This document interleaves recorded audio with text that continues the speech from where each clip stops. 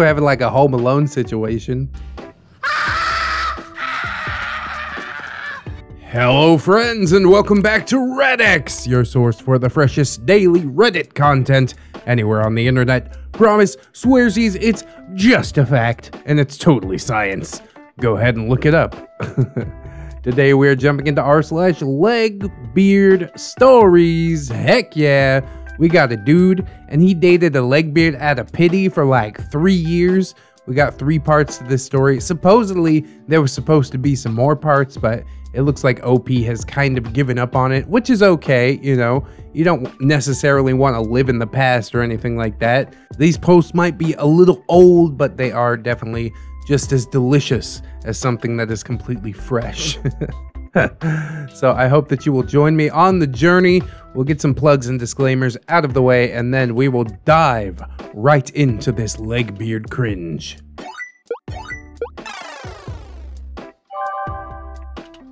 I dated a legbeard out of pity for 3 years.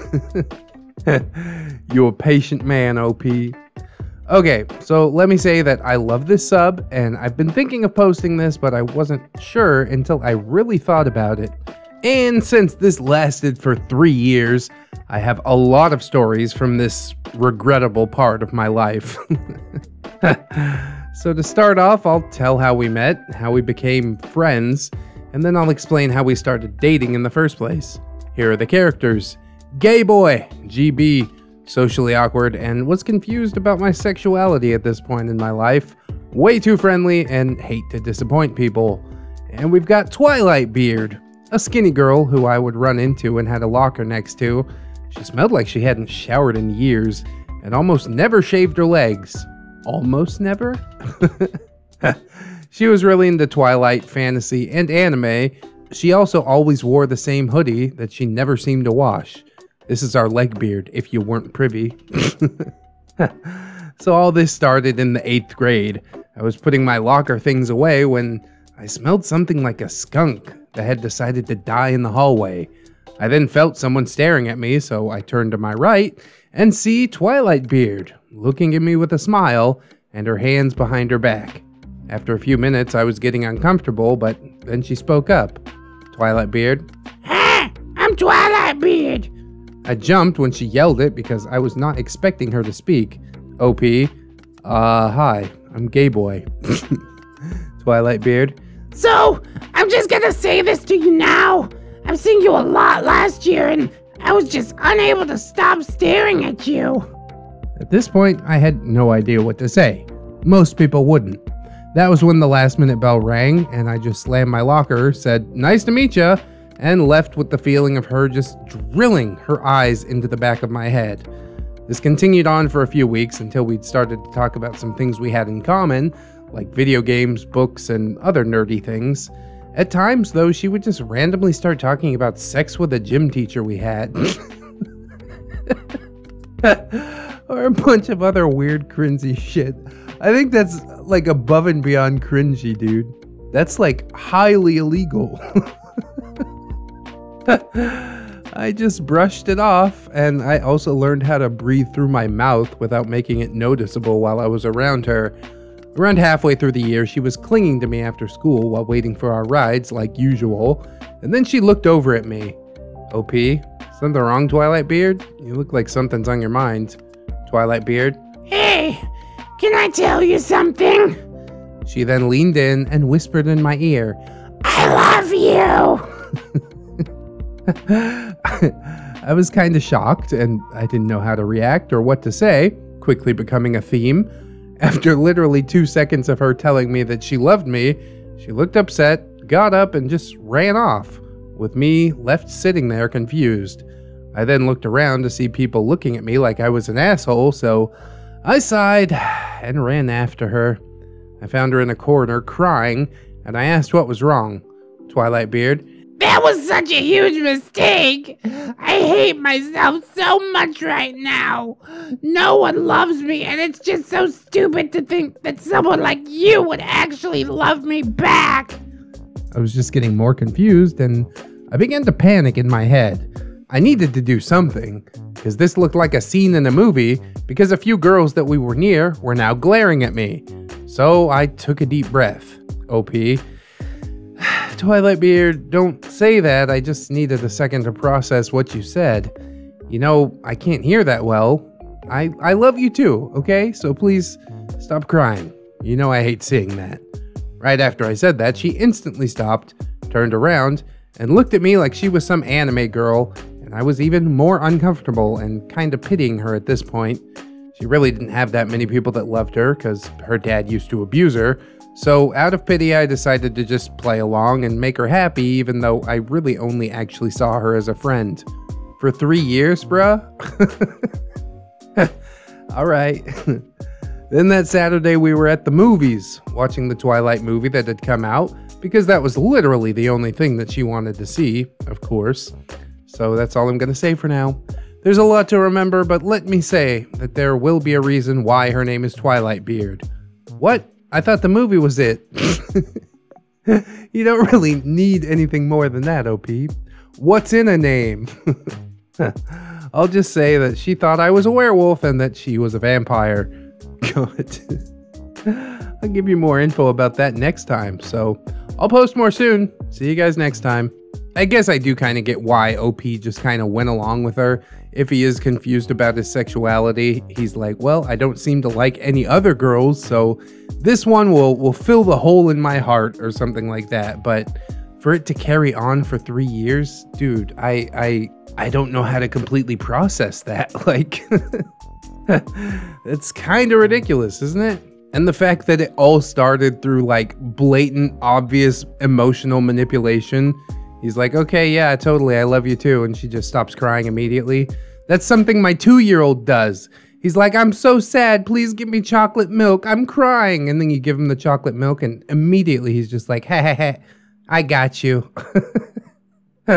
What an asshole. And I can only think that Twilight Beard is even more of an asshole because this is not chocolate milk, okay? This is a human being. So I guess this is just like, you know, the intro. We're just getting into the cringe, boys. So let's hoist up our belts or whatever we do and get into story number 2. Hey, that rhymes. I dated a Legbeard for 3 years out of pity, part 2. Hey everyone, kind of surprised that people liked the first part of this, so I might as well continue it, right? Alright, so here's a little warning. This is where it starts to get really bad, because she showed her true colors once I had agreed, reluctantly, to date her, and I became more involved in her life. There will be a few new characters, so here's the cast. OP, hey, welcome back. Twilight Beard, oh goodness. Older bro, OB, Twilight Beard's older brother, who basically defends Twilight Beard against their father, until I got involved, and then we both had to. He was pretty cool, was a football player at the local high school, and was pretty cute. Him and I actually became really close, and he thanked me in secret for pretending to date her. Satan's asshole. Twilight Beard and older brother's father, who used to be in the military but was discharged, apparently, for assault against a commanding officer. He's just like the worst type of person you could ever meet. And last but not least, Luna, L, Twilight Beard's other half. Uh-oh. This takes place after the date that we had that Saturday. Older brother had called Twilight Beard and said that he'd be picking us up since we were heading over to her house after the movie. She was holding my hand as we left, completely nerding out over the movie, mainly about how hot the Jacob was. Which, to be honest, he was. After a couple of minutes, older brother pulls up and we head over to his car. Now, older brother was always the one to pick her up from school, and she always looked happy when she saw him, which I thought was good until we stepped into the car and I could tell that something was wrong. Older brother, hey Twilight Beard, once we get home, I'm gonna need you and your friend to quickly and quietly go into your room until I say it's safe, alright? Twilight Beard had frozen in her seat while I sat there confused. OP, what's wrong? Older brother looked at me and sighed, turning to the road and just driving off. After a few minutes of me trying to get a response from the frozen girl next to me, older brother spoke up. Older brother, Our dad had gotten into the liquor cabinet somehow, and now he's like totally wasted. Let's just say he starts being more abusive than usual. You've seen our bruises, right? He says as Twilight Beard pulls down on the hoodie, trying to hide something. I didn't want to press the issue further, since it seemed like at that moment she wasn't going to be able to talk about it. After a bit, we got to an apartment complex and parked at one of the first buildings. I'd gotten out, and when I let Twilight Beard out of the car, she grabbed my hand and squeezed it. I looked at her, and she looked like she had ice in her veins. It didn't help that her hands were so cold. Twilight Beard. Could you please stay close to me while we're in there? She sounded terrified. Oh, this is so sad. I feel bad for the Legbeard now. I nodded after a minute, and we followed older brother, who had gotten a pretty good lead on us. He probably wanted to gauge the situation first before we got to the door. After a few minutes of him opening the door slowly and looking inside, he had us slip in before him. As soon as I walked in, I saw this large mountain of a man laying on, or crushing, the couch, with quite a few bottles scattered all around him. I also noticed the distinct smell of liquor in the apartment. My mother was a chef, and she kind of taught me how to notice certain smells and how to improve your sense of smell to use as a tool in cooking, since smell, along with other details involving the ingredient, are important for being a good chef. We crept along the wall with Twilight Beard leading me towards a hallway. When we were close to it, we heard a thud. Looking over to see the large flesh pile groaning on the floor. Older brother mouthed at us to run as the creature stood up and looked over at us. He had grabbed a bottle on his way up. I tried moving Twilight Beard, but she had frozen and just wouldn't move. Satan's asshole. Who the fuck is this? Yeah, where's my waste of flesh brought in here? He slurred as he gestured towards me. Satan's asshole. Looks like a fucking to me. Now how about you get away from that bitch and get the fuck out of my house before I break you? He yelled and tried throwing the bottle at us, but missed, only because older brother had tackled and rushed us to a bedroom before either running into his room or trying to distract the guy from the fact that we had ran. We got into her room, and I shut the door and locked it, turning around and breathing heavily. I had no idea what the fuck had just happened. I noticed that Twilight Beard was slouched over on her bed, her hair covering her face. OP, Twilight Beard, sweetie, is everything alright? She stood up, looked at me with dead eyes, and spoke in a kind of terrifying tone. Be quiet before I tear your throat out. I had no idea what the fuck was going on. Twilight Beard, or whoever the hell, went over to the dresser and pulled out a knife. I was freaking out even more than usual as she took her hoodie off. She had dozens of bruises and cuts all over her upper body, it seemed. She then walked over to me and stared me in the eyes. Listen here. My name's Luna. I'm the part of Twilight Beard that comes out when she gets more scared than usual. She describes me as a vampire, but I hate that. I'm more of a coping strategy. A way of her trying to deal with her anger. Shoving you in here with me instead of Twilight Beard's brother putting you in his room was a mistake. Now prove to me that you won't hurt her before I make you. I was kind of freaking out inside of my head as this was happening. I was extremely confused, scared, and wanting nothing more than to just go home at that moment. OP, okay, just please don't hurt me. Put down the knife and let's have a discussion about how I want to help Twilight Beard through this, alright? I was just shaking while saying this. Luna glared at me, grabbed my arm, and put the knife to my wrist. Luna, how about you answer my question and stop shaking like a frightened dog? She said coldly. As she was about to move the knife, there was a knock at the door. Older brother, hey OP, I'm sorry, but you'll have to head out while you can. My dad left, so we have a bit before he comes back. Twilight Beard then snapped out of it and dropped the knife, looking at it while shaking. OP, alright, just give us a sec. I heard him walk down the hall while Twilight Beard looked at me. Twilight Beard, did she hurt you? My vampire half? Oh god damn it. The crazy just keeps piling on. OP, no, but she did call me a dog while putting a knife to my wrist. Her eyes widened. Twilight Beard. So, I was right about you? You're a werewolf just like I thought? She asked hopefully. I was so terrified of this girl and full of pity at the same time that I couldn't think straight. OP? Sure. She then smiled, hugged me, and that was when I heard older brother knock at the door again. She let go of me and smiled. Twilight Beard. Well, it seems like you need to go. Please text me later, my little werewolf.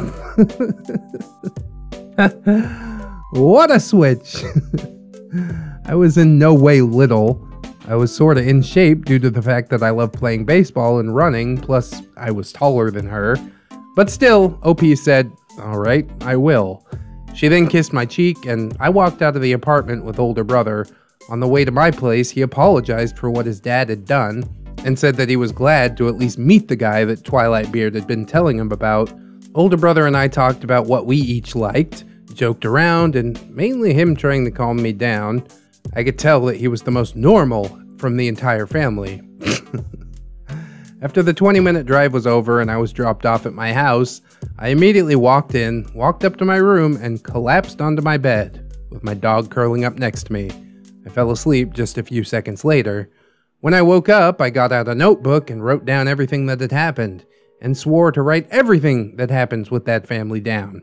So there you have it, part 2 of the Pity Saga, and let me just say there is still a lot more, so bear with me as I dig through my old notebooks. Hope you enjoyed, and I'll see you guys next time. So you mean to tell me that OP just was strung along by this fucking maniac for 3 years out of pity? Yeah, I pity her, so I'm gonna put my life in danger. I'm getting like major Nope vibes from this, you know? And then also the part about the notebook smells pretty fake to me. He's like, yeah, dudes, I wrote all these stories down in a notebook that's totally real. And I'll tell you some more of these wild and crazy stories that I wrote down in a notebook that is totally real. I don't know, bro. I ain't buying it. Like, this is the sort of situation that scars a person for life, you know? You probably wouldn't need a fucking notebook to remind yourself of the madness that you just experienced. This is the kind of experience that you lay awake at night a decade later and think of before you fall asleep, and you're like, wow, that bitch was super crazy. If the experience was real at all, but I'm getting some sprinklings of misgivings, you know?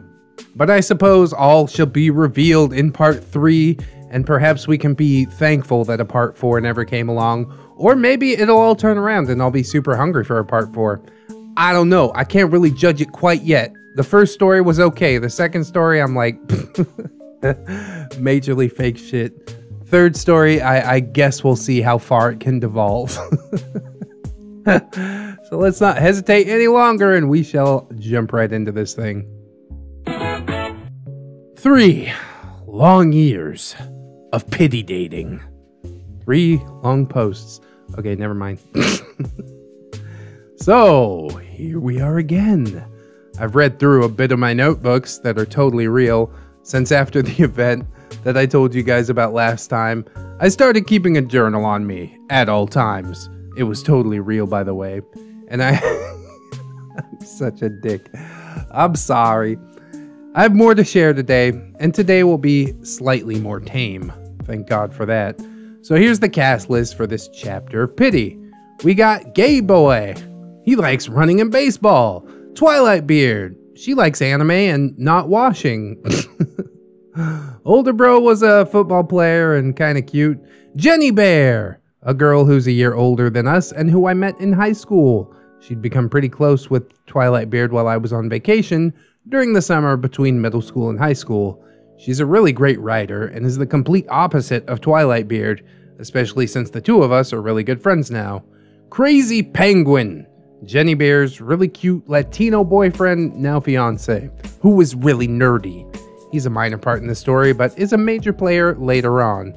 And last but not least, we've got Luna, Twilight Beard's other half, completely psychotic and scares the living crap out of me. This takes place the following school year, since after going over to Twilight Beard's, I never went over for the rest of middle school.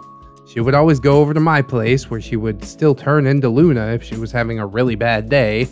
Nothing had happened to me over the summer since my family had gone on a trip to Norway to visit family. We only do this trip like once every 5 years.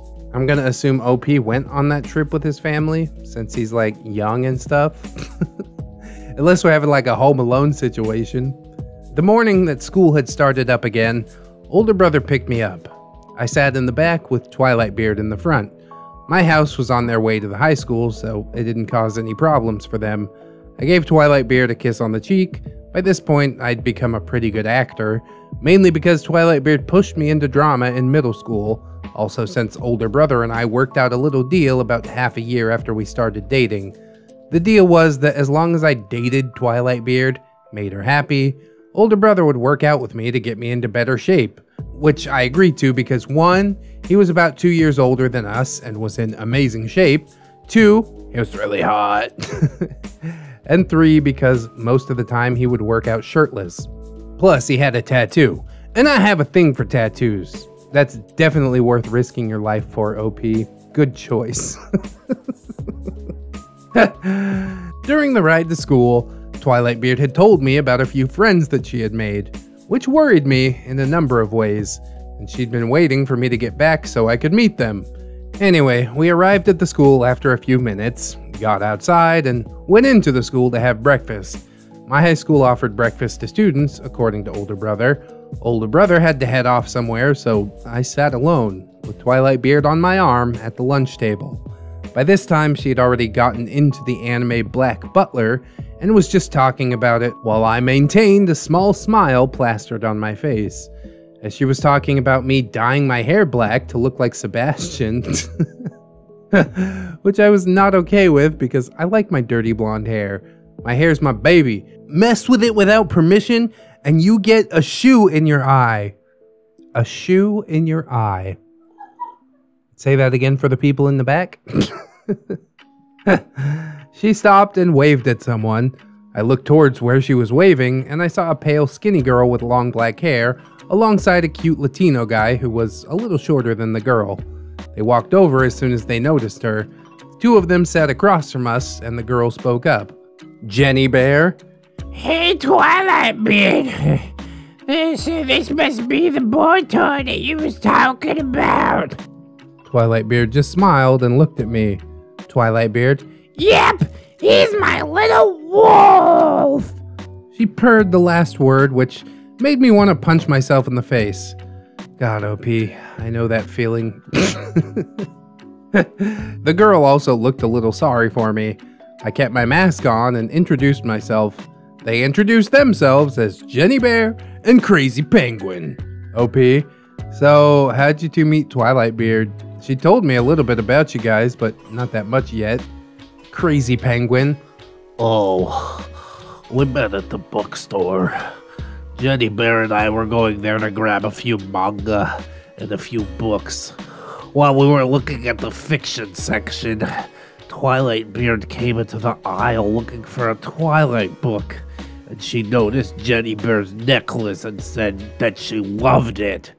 He then recounts the extremely interesting conversation, I'm sure, which included LegbeardStories interrupting every few seconds to say something about what he had misremembered.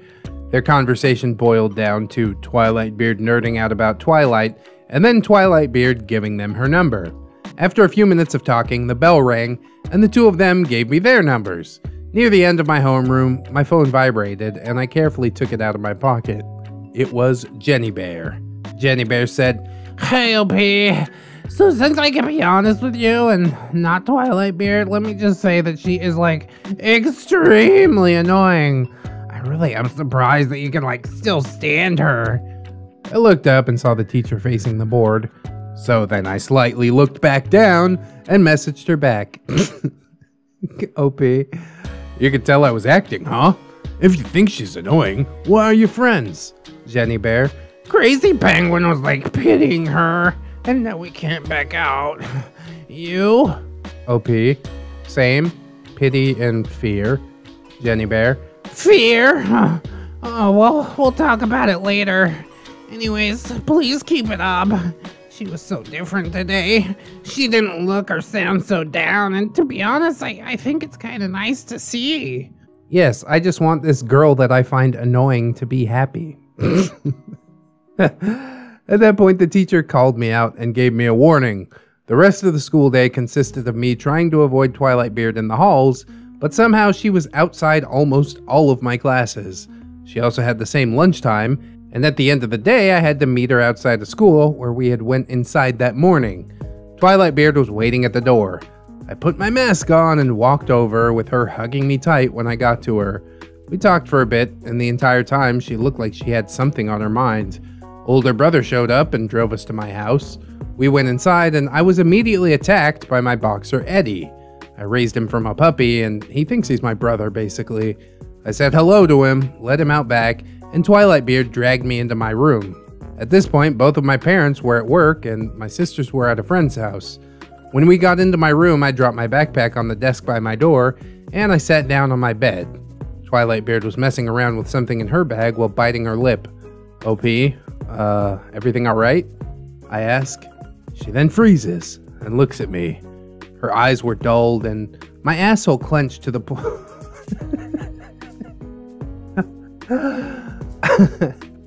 Clenched to the point where it could turn coal into diamonds.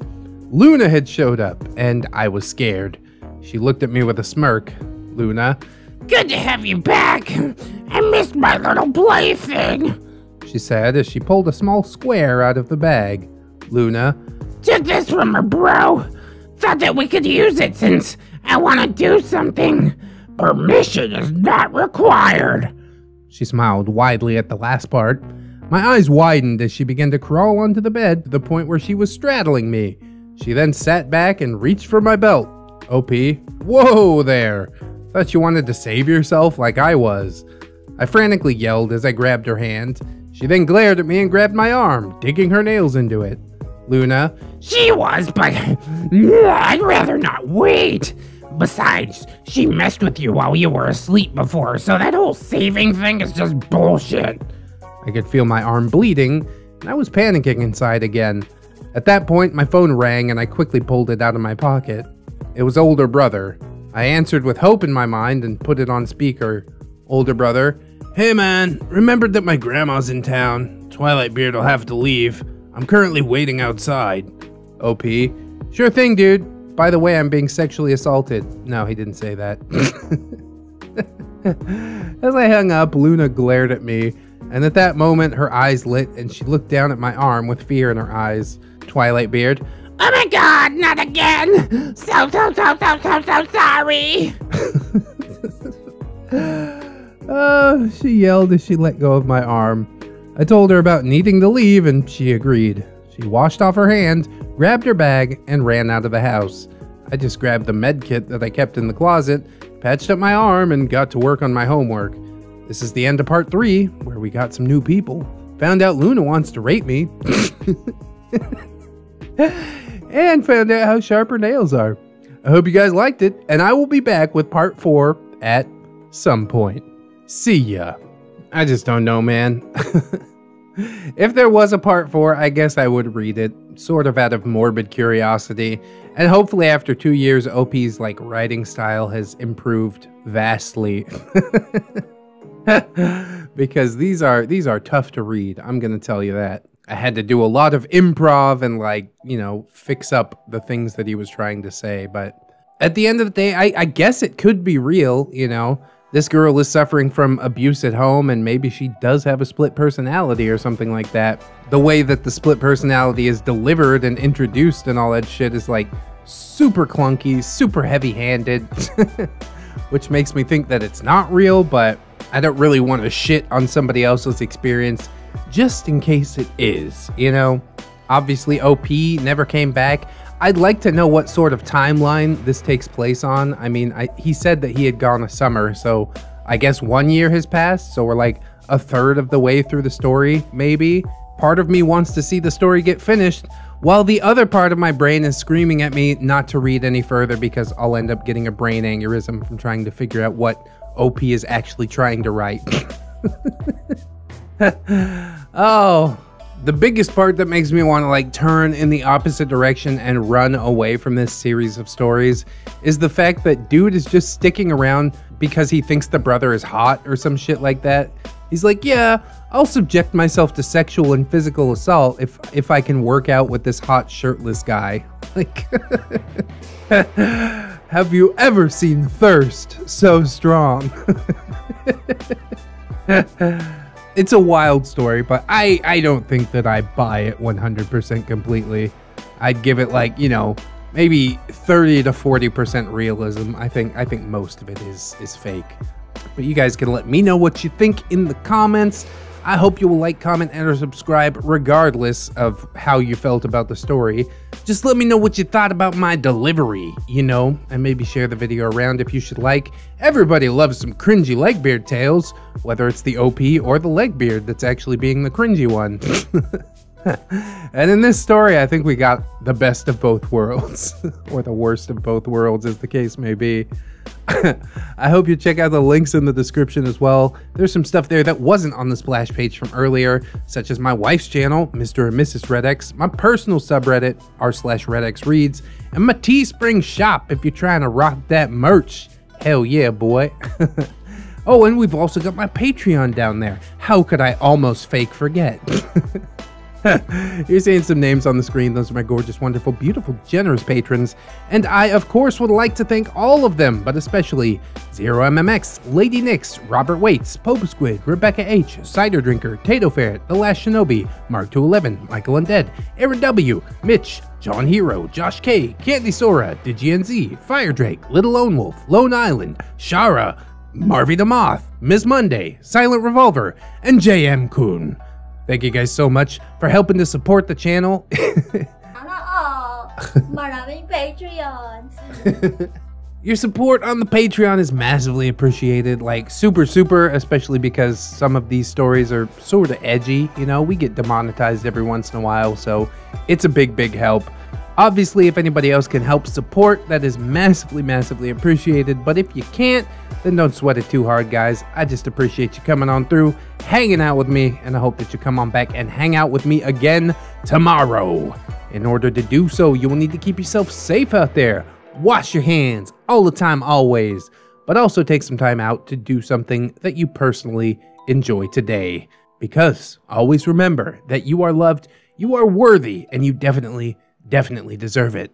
I'll see you in the next one, friends. And until then, bye-bye.